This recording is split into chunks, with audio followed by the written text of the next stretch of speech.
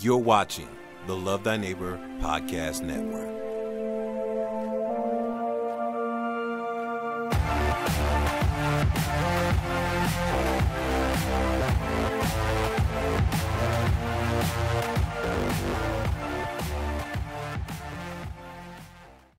Hey guys, it's Anthony Wilson again, the host of the Love Thy Neighbor Podcast Network, and this is your show to be equipped, to be encouraged, to be strengthened, to do the work and the will of God. One of the things that is near and dear to my heart is the subject of the will of God. There's so many people who don't know, like, which way do I go? What does God want me to do here? What does God want me to do there? And it can be so confusing. It can create so much anxiety. Well, today we're going to talk about the importance of seeking the will of God. And we're going to dive into a way that we can be more solid on what God's will is in our lives. As always, this podcast thrives on your involvement. If you have any thoughts, questions, or personal stories or comments related to this subject, please chime in. Please share. There's a few scriptures that we're going to look at today that are going to help me to talk about seeking God's will and why it's so important. The first is Colossians 1:9 out of the Amplified Classic, and then I'm going to look at Ephesians 5:17. Let's start with Colossians 1:9, Amplified Classic. And here's what it reads.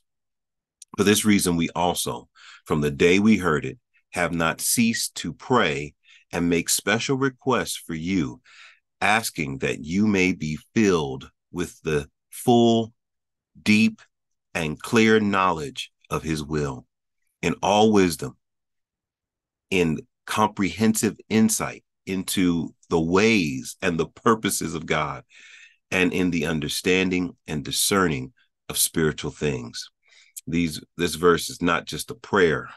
It's an invitation. It's a beckoning. It's a calling into the deepness of God's mind. We're looking for God's insight. We want to grow in our discernment and our revelation for our lives and our situations. We were sharing this in a men's retreat. One of our pastors was teaching on this particular passage, and it hit so hard, this idea of a full, deep, and clear knowledge of God's will and all wisdom and spiritual understanding with comprehensive insight into his ways and his purposes. This is important because this is what we need. We need the insight. We need it to be clear. We need to understand God's ways and his purposes in order to really discern God's will. Now, how do we put this into action? How do we really seek God's will in our daily life? I know some of you are probably wondering that, like, what is it that will help me to know that this is the way that God wants me to go? Well, first, we have to have a dedicated prayer life. So many people, their prayer life is hit or miss. The people that I know that have a dedicated prayer life, they're not as unsure of what God wants as the people who don't. The people who actually set aside time and pray. Life can push us into reactive praying, right? Praying only when we're faced with challenges. When something comes up, we want to pray.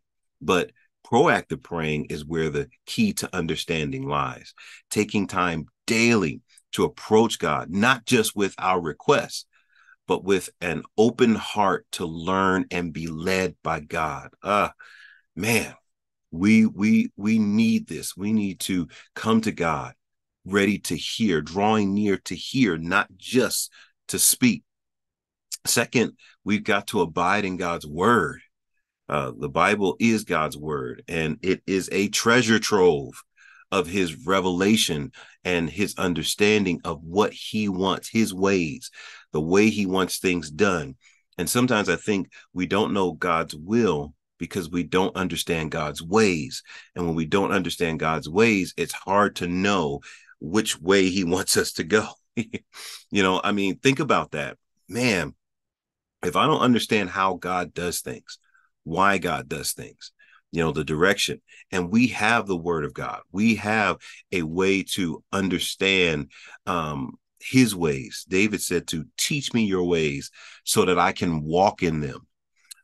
Understanding and applying the scriptures brings us closer to knowing God's heart on various issues. When we go to the word of God, we want to know, well, God, should I worry about this?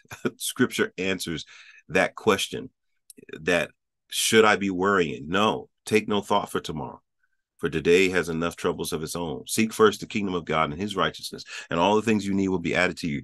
God, we want to understand God. Too often we're going to God because something's going on in our life and we need an answer. And a lot of times that narrows our scope and it limits, our understanding of this full relationship that we have with God, where he has a purpose and a plan, that to everything there is a season and a time for every purpose under heaven. So things that are going on in our lives, God already has an opinion on how things should go and what we should do in those situations. Instead of us reacting and saying, okay, God, what's going on here? I need an answer. We'll go to the Bible and we'll get an answer, but are we really getting to know God's will, his ways, what he desires? Or are we just pulling answers? And so lastly, we need to cultivate a listening spirit. Sometimes you're going to have to just be quiet. As the scripture says, be still and know that I am God. When we're hunting for God's will, it's not just about speaking out prayers or reading the Bible. It's also about becoming still and silent and listening. It's in those quiet moments that God whispers truth and gives us insight into the various things that are going on in our lives. How many want that? How many want to be able to still yourself and sit in the presence of the Lord and receive from him in this fast-paced world, in a world where, oh man, everything is going 1,000 miles an hour. Everything is the click and a flip of a button. What if we slowed down? What if we took a minute? We said, God, I want to draw near to hear. I want to know your heart. Not just get answers to my problems, not just get solutions to my problems or answers to my questions, but I want to know your heart. And so I want to be quiet and be still so that you can speak to my heart. Oh man, you can talk to me. Some people say, well, God doesn't speak to people anymore. Oh, that's because you haven't slowed down enough.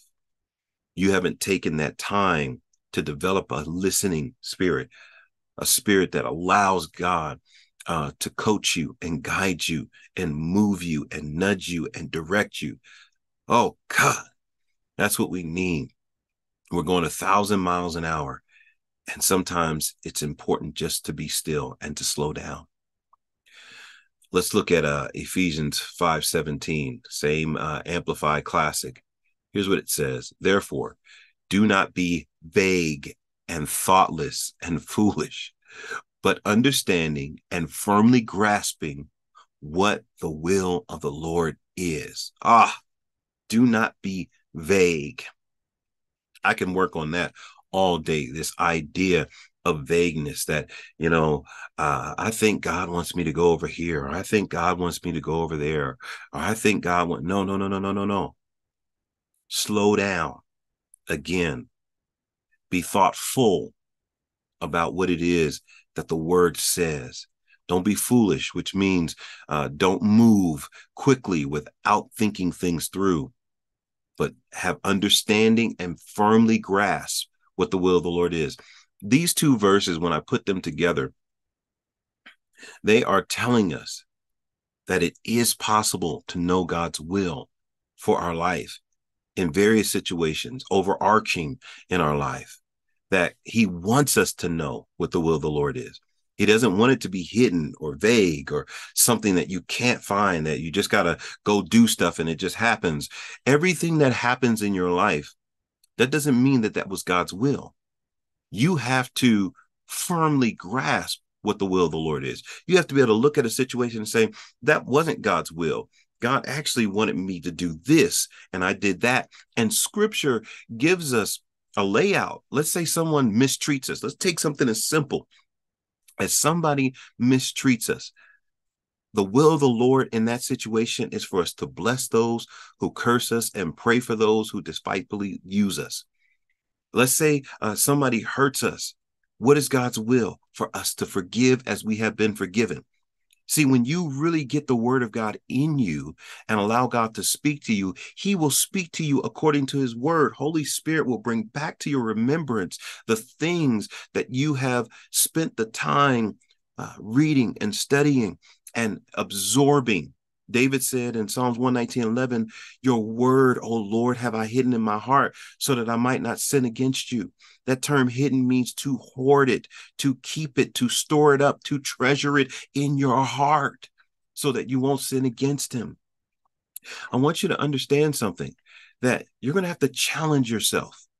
You know, as you're listening here, I want you to challenge yourself to become more clear-minded, to slow down. As you're reading, slow down. Don't just read through passages at 100 miles an hour. Okay, I read a whole book of the Bible. No, you're going to have to digest it. Be deliberate in your pursuit of understanding God's will. Not just tossing casual, thoughtless prayers, but being consistent and seeking clarity daily in your life. I mean, be consistent about this, waking up, asking God for that full, deep, and clear knowledge of his will with all spiritual wisdom. This means that comprehensive insight into the ways and the purposes of God. God, I want to know your ways, because if I know your ways, then you'll guide me into what your will is. This week, if you don't have a prayer schedule, some people don't, they just pray randomly, right? And I get that. You know, there's times throughout the day where I'm praying that's not scheduled, but have a time that you set aside and say, I'm going to spend this time with the Lord. I'm going to pray and seek him. I'm going to open my word and let him speak back to me through the passages that I read. Then I'm going to be still, open up a journal, and reflect on what God is saying. So pray, study your word, and journal what God is saying, what he's revealing to you. And God may not speak to you in a voice. Let me make that clear, because some people are looking for a voice. So-and-so, this is the Lord your God speaking to you, right? God may not speak to you in a voice, but there is a sense of him moving you, guiding you in a direction, giving you impressions of things, giving you pictures of things. As you're studying the word, you start seeing what you need to do, how you need to do it, why you need to go back and apologize to this person, why you need to go back and make a situation right that at first you felt like you were justified in it. But after spending time in God's word, spending time in God's presence, you go back and you make that thing right. God, thank you. That's what God wants us to do, because that time that we spend with him, being still and quiet, asking the Lord for his will, for an understanding of what he wants and what he desires, we are going to then be more confident living in God's will. Above all, remember to approach God with the expectant heart, because searching the depths of God's will is not this futile exercise that you just do. Like, okay, I prayed for God's will. I guess he'll show me, oh, it rained today. Then it's God's will for me to stay home. You know, and forgive me if it seems like I'm making fun of that, but sometimes that's what we do. We base God's will off of things that have happened. I got a flat tire on the way to my new job. Oh, it's not that means it's not God's will for me to take that job. That's not how that works. Knowing God's will is about knowing him and understanding his ways and following after him. It is a fulfilling endeavor to offer that offers peace and direction and knowledge, and it deepens the relationship with our Heavenly Father when we pursue his heart, his desire, his mind on the things that we're doing. Let's take a minute. You know me, those that have been around me a while, I like to look at the words. And let's break some things down. Let's seek a deeper and more meaningful understanding of the words. sometimes we don't understand these words. And so let's look at the Greek term philema. Philema. This signifies a simple or profound act of desiring or wishing something. So let's slow that down right here. Let's pause. And even if you got to pause the video and go look up the word, go ahead and look it up. Get your Strong's concordance out. I usually have it on my phone and I can just go and pull something up. What I do is I Google a passage. So like if I'm looking up God's will, then I'll go to a passage like James chapter 4, right? And I'll go to Strong's and I'll scroll down to the verse that talks about God's will. And so in James chapter 4, if you go down to verses 13 through 16, what you ought to say, here it is if the Lord wills. And I click on will, and it's phileo, which is the root word of philema. And this word gives us the idea of God's best offer, his preferred will. And so we got 2309, which is phileo, and then you have 2307, which is philema. And so philema is often referring to God's preferred will, i.e. his best offer, which people can accept or reject.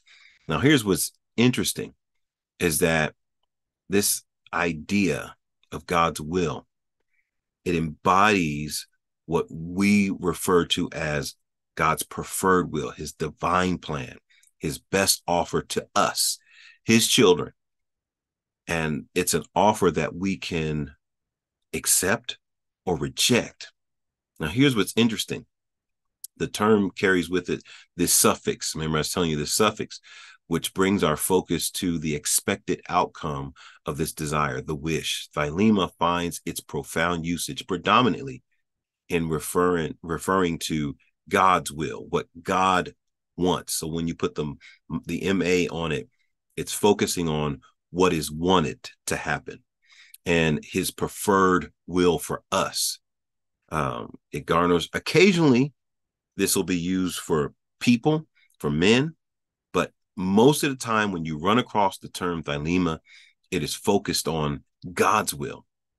And so looking at our verse in Colossians chapter 1, verse 9, we see philema is etching God's deep-seated purpose to show his blessing to all mankind through his son, Jesus. That the great, full, deep, and clear knowledge of God's will is centered in the fact that Jesus came, died, rose again, and is now seated at his right hand, overseeing us so that we could be saved, making intercession for us, and for us to really understand that at a deep level, that we are covered by the redemptive act of Christ. It changes us and it helps us to walk in a more fruitful way when it comes down to God.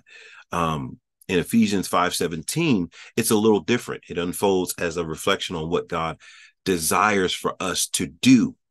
Ephesians 5:17, know what the will of the Lord is, that we are to go and do something, not just know something, but do something. In Romans chapter 12 and verse 1 and 2, you have another example of knowing what to do. And so he says in Romans chapter 12, verse 1, I beseech you, therefore, brethren, by the mercies of God, that you present your bodies as a living sacrifice, holy and acceptable unto God, which is your reasonable act of service or worship. And do not be conformed to this world, but be transformed by the renewing of your mind. For what reason?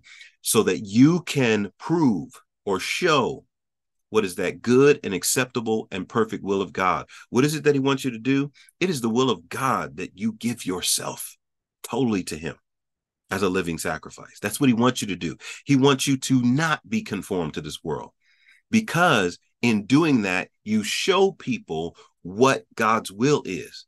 When we hold back and We don't want to give ourselves totally to the Lord. When we live our lives according to the ways of the world, we distort and we cloud and we hide the will of God from people who might want to know what it is. They can't see it because you're not living it. Ah, man, this is why we have to pursue God's will regularly. Now, understanding this is a call to align ourselves, not just with our own desires, the things that we want, but to the greater plan of God, his preferred will, a promise of something greater than ourselves. Because the things that we want are fleeting and material. Forget about that. What God wants is eternal and enduring. And so I think as we are living our lives daily, we should strive to understand not just what we want, because I think knowing what we want helps us to separate what we want and then begin to look at what God's purpose is. We want to comprehend the thelema, his preferred will, the things that he desires, because they're bigger than us. They are eternal.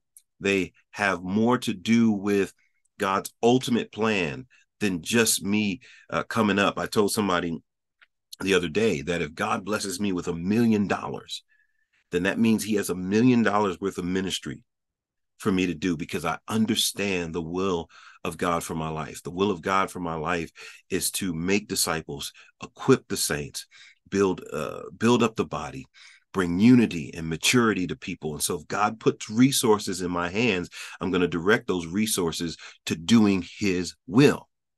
So often we're praying for God's will, and what we're really asking is, can I have this or can I have that? Instead of asking, which way do you want me to go? And what is the purpose and the plan that you are executing through me going in that way? I'm working on a book. Some of you guys already know because you helped me, pick out the cover. If it's God's will, it's God's bill. Now, people hear that and they say amen, but they don't understand the responsibility that is in that statement, that if it's God's will, it's God's bill. That means that we have to first determine if we are operating in God's will. Because if it's not in God's will, then it's not his bill. He doesn't have to sponsor it. He doesn't have to pour resources into it. If it's my will, if it's about what I want to do, if it's about the things that I desire that I didn't get as a kid, or I want to accomplish with my life, I've always wanted to do this, and I'm praying, is this God's will? Then I'm already off base, because I need to be seeking God's will and then allowing God to funnel and support what it is that he's doing in my life and through my life, instead of trying to do things and then asking, is this God's will? It's backwards. And this is why I say, as we reflect on the steps that we talked about, a dedicated prayer life. You're constantly in the presence of the Lord, seeking that exchange. Remember, we taught on prayer, and prayer is an exchange. I come to God with my will and my desires, but I leave understanding his will and his desires. And so in prayer, there's an exchange. Remember Jesus in the garden. Father, if there's another way, please take this cup from me. That's his desire, to take this cup, but nevertheless, not my will, your will be done. So I may come into prayer saying, God, I don't want to do this, or I don't want to do that, or I want to do this, or I want to do that. And I'll leave prayer with what God wants me to do, how he wants me to treat this person, how he wants me to interact in a situation, what he wants me to do. Because a lot of times God's will is bigger than our problem. God's will is about a greater purpose. And so this is why we need a dedicated prayer life, where we're constantly praying with the idea of hearing and listening, abiding in God's word. Really abiding in God's word is going to help us to know his ways, to know his desires, to know how he thinks about things, because our thoughts are not his thoughts and our ways are not his ways. As high as the heavens are above the earth, that's how much greater his thoughts and ways are than ours. And so we're going to have to get into his word, because he's revealed his mind, his heart, his desires, his will, his ways in his word, and then cultivate a listening spirit, taking quiet time to reflect upon the things, my prayer life, my reading of the word, and letting God divinely download what it is that he desires in my life. Oh man, this is so good. As we wrap this thing up, my prayer is that this encourages you and helps you to really seek God's will in your life in a deeper, more intentional way. Because so often we're thinking, well, if that happened, then that's God's will. There's a lot of things that happen in this world that are not God's will. And it's not that God doesn't know they're going to happen. It's that God allows us the freedom to make choices, to accept or reject, And God will offer his best offer, and we can accept it or reject it. Just like salvation through Christ is his best offer, and it can be accepted or rejected. And so there are things in day-to-day situations where God is giving you his will, and you can accept his will, because sometimes his will is uncomfortable. Sometimes his will puts you in situations where other people don't agree with his will. The Apostle Paul, the Apostle Peter, when you read throughout your Bible, they were put in circumstances or situations where someone came against them for doing God's will. And it wasn't that God's will was for them to suffer, but in doing God's will, they did suffer. But they had a peace about it because they knew that this was the will of God. They knew that God was going to take care of them throughout this situation and the circumstance. And so this week, and I want you to shoot your questions to me about this subject, because God's will is a subject that I've studied on a lot, and I've worked on it a lot. And in my book, I break down a lot of things in depth about God's will. But I really want us to seek out God's will. We can know it for our lives, for our marriages, for our children, and how to parent them, and on our job. What is God's will in these situations? And so definitely seek out God's will. And for those of you that have been supporting us, thank you so much. For those of you that have reached out and blessed, and I would call out names, but I don't want to, bring any embarrassment to anyone. But there are people that have blessed us just out of the blue, and just given and just blessed us so that we could keep doing this on a regular basis. And so as I conclude this, send me your questions, your comments, concerns. And remember, until next time, to love the Lord your God with all your heart, soul, mind, and strength, and to love your neighbor as yourself. God bless you. If you enjoyed this video, like, subscribe, and share this content with others. Thanks for watching. God bless.